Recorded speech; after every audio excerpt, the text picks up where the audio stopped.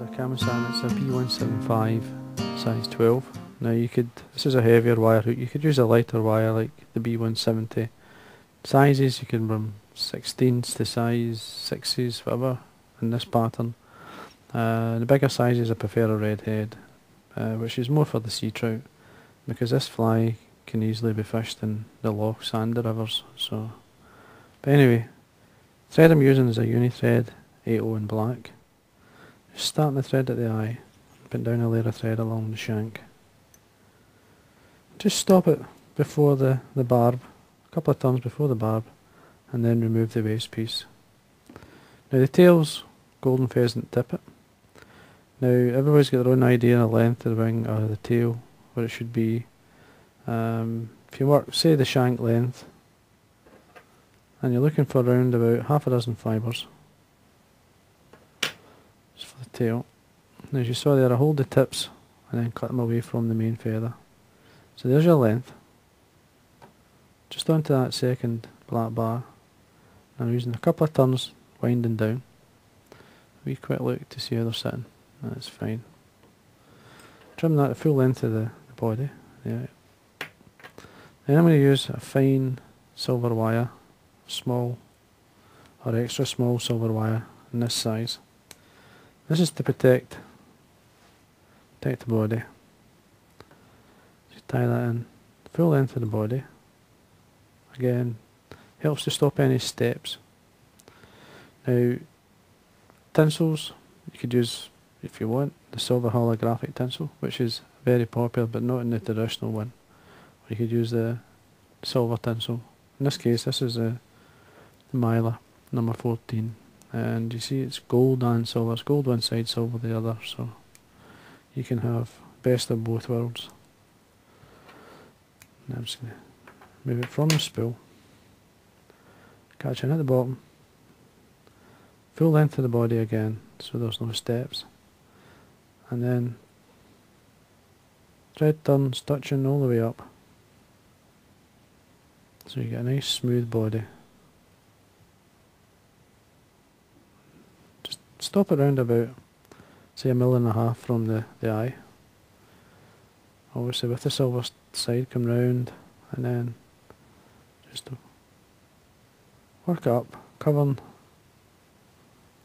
by slightly overlapping your last turn with the silver tinsel all the way up. Cross your thread, 2 or 3 turns, remove the excess. Now when you bring the rib up, you can tidy up a wee bit there, but what I normally do for speed, just do a single turn at the back which protects the body at the back, and then you're looking, say 5, maybe even 6 turns of the wire rib all the way up.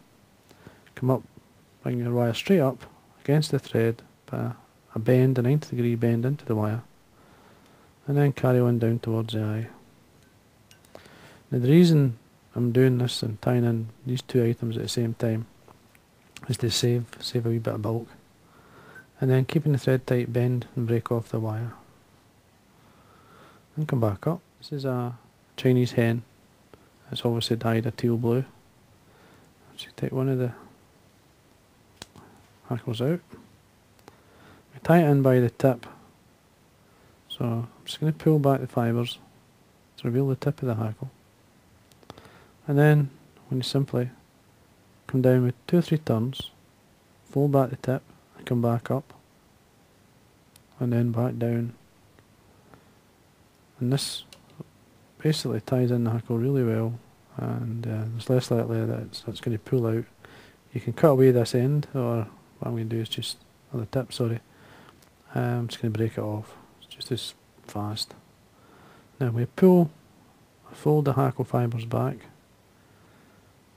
Now it's up to yourself how many turns.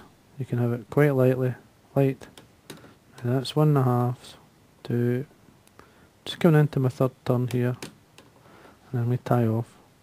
The tying off is, what I do is simply lift the hackle straight up, bring the thread to the side of the hook, fold, basically pull the hackle down, and what I'm doing here is opening out these fibres, putting a 90-degree bend into the stem, so that I can slip the thread in between and then lock it down. Now, because these fibres or these hackles the stems are really thin, I can fold it back and come over that. I mean, locking it in, keeping the thread tight, I can break it off. Now that's because it's a hen hackle and it's really thin. Some hackles you can't do that, so just a matter, what I would do is just cut it off once you've secured it in with 3 or 4 turns. And then we're ready for the wing. Now you can be really fussy with the wing, or you can just tie it straight on, and basically what you're looking for is a teal feather, a body feather. Here's one.